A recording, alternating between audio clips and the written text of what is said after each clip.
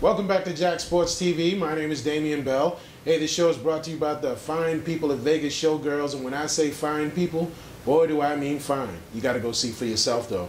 Baseball is in session. We're almost 3 weeks in. And are you enjoying what you're seeing so far? The lords of baseball have gotten a big break with the weather, opening up ballparks in northern cities where they're used to seeing snow or slush or grime, and they're getting springtime-like weather. Spring weather in the spring in the Northeast. I mean, even in Minnesota, the land of 1,000 or 10,000 lakes. Not frozen lakes, you know, bees and stuff flying around when the Twins are playing baseball outside. Got a big break with that. And I mean, even this week with New York City having 85-degree temperatures, watching the Yankees do their thing, everybody's happy right now. This week may be a different story. You're dealing with rain now and cold weather and real April weather in the Northeast, and you know, everything's going quite fine. Not too many rainouts so far and some great baseball. The focus on baseball right now is in the AL East, where 3 of the best 4 teams in Major League Baseball are in one division. Everybody's used to the Yankees and the Red Sox. I mean, they started off the season on national TV and got a great long game. But the upstart Tampa Bay Rays are trying to prove that last year wasn't a fluke and the year before wasn't a fluke, that they are for real. And they're proving it so far. They're fresh off the sweep right now of the vaunted Boston Red Sox. And when you're one of 3 of the best 4 teams in baseball and you sweep one of the best teams in baseball, oh, that's cause to be very, very excited. You should be excited if you're a Rays fan.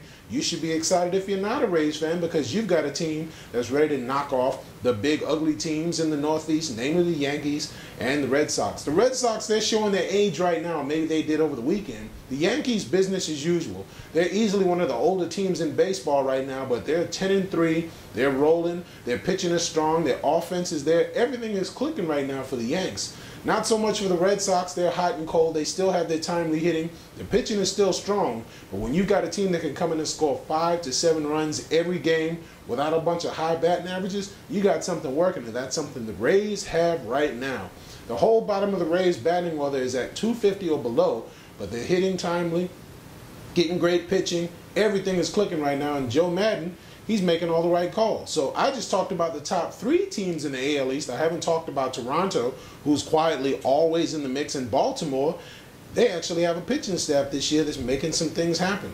So right now, we might have a 5-team race in the AL East, the first real top-to-bottom division race in baseball. And when I say top-to-bottom, I don't mean that garbage in the NL West where teams hang around 500 all year and then somebody decides to win a couple of series and take the division.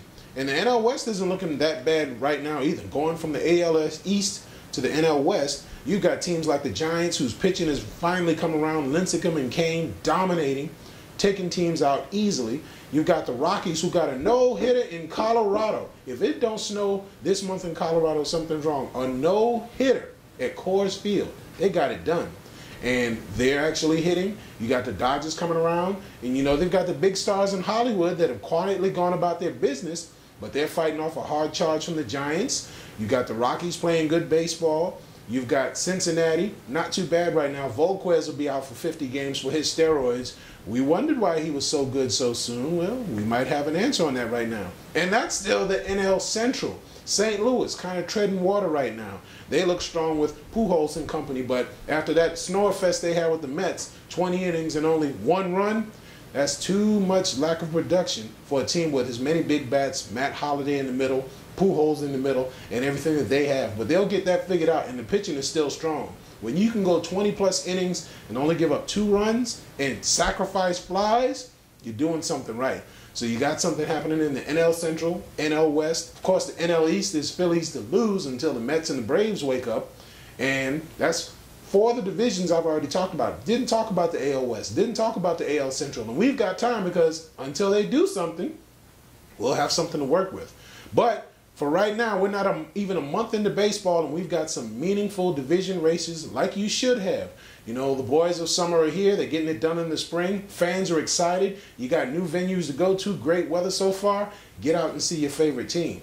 Hey, we're going to a break right now, but when we come back, we're talking more sports, more of your favorites here on Jack Sports TV. Hey, come join us. We're on the web, jacksportstv.com, brought to you by Vegas Showgirls.